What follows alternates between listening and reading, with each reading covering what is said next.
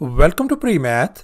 In this video, we have got these four squares, as you can see in this diagram, such that two of these squares are identical squares. This one and this one, they are identical squares, whereas we got these two green shaded squares as well. And moreover, this line segment AB is 9 units, and now we are going to calculate the total area of this green shaded region.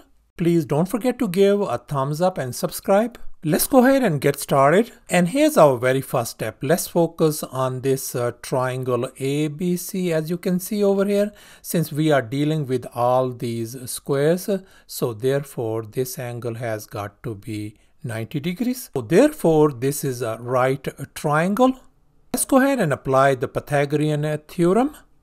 And here's our Pythagorean theorem: a square plus b square equal to c square. And in this case, let me go ahead and call this side as an a, this side as b, and this our hypotenuse is going to be c. So therefore let's go ahead and fill in the blanks.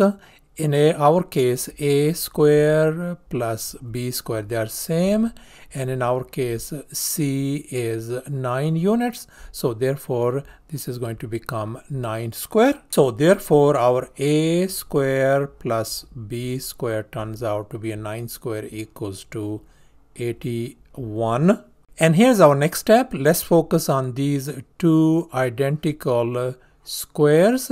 Since they are identical squares, so all these sides are equal in length over here.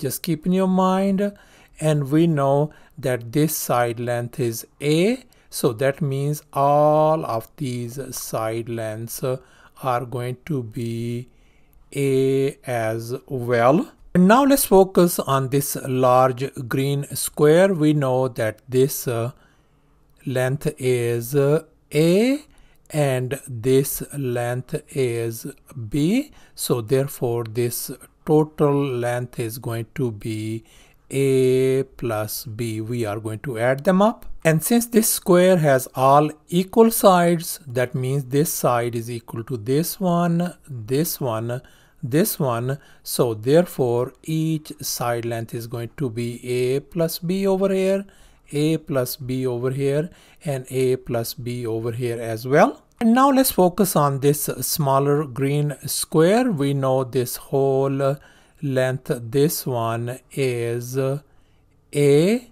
and this side length is b, so therefore this side length is going to be simply the difference of two, so that is going to be a minus b. And since we are dealing with the square, so that means all these sides have got to be same, so this side is going to be a minus b, this side is a minus b, and this side is a minus b as well. And now let's consider this small green square with the side length is a minus b. And now let's recall the area of a square formula, which is equal to s square, where s represents the side length of the square. So therefore let's go ahead and calculate the area of this small green square. Let me go ahead and represent that area by a of s equal to our side length is a minus b, so that's going to become a minus b whole square. And now let's recall this famous identity a minus b whole square. We are going to apply it on the right hand side,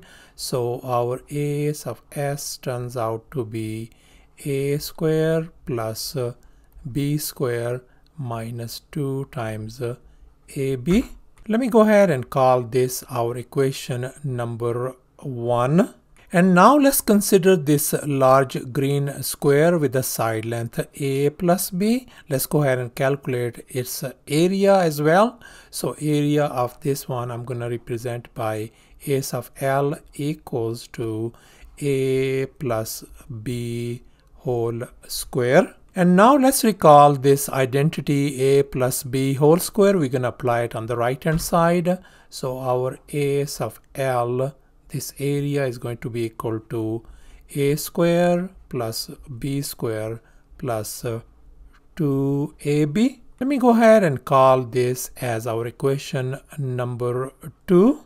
And here's our final step. We got these equations 1 and 2. And now let's go ahead and add these two equations. And here I have copied down equations 1 and 2 as well. And now let's go ahead and add these two equations. On the left hand side, this is going to be a sub s plus a sub l equal to, on the right hand side we can see negative 2ab and positive 2ab, they are gone. So we ended up with simply 2a square plus 2b square. Now let's go ahead and factor out 2 outside. So we got 2 times a square plus b square. But we know that our a square plus b square value is 81. So therefore I am going to replace this a square plus b square by 81. So therefore this is going to become 2 times 81. So therefore the sum of this area a sub s and a sub l turns out to be